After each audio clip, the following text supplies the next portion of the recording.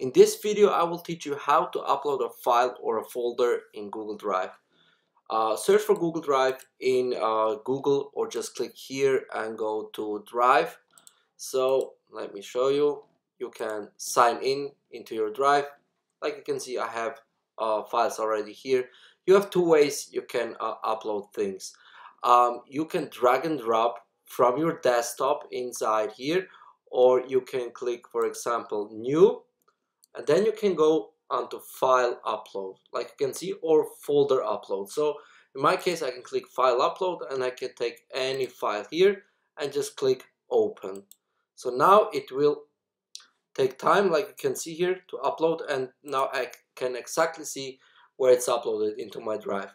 But I like to organize my things in Google Drive. Therefore, I go to New, I create a new folder, and let's say, for example, this is for YouTube videos. Okay, and then I go into the folder, and then I can do upload again the image, or I can drag and drop. Let me present you how it looks like when I drag and drop some image here from my computer. So I will drag and drop here, and this is how I upload it here. You see, and now the image is and now the image is uploaded into my YouTube videos folder.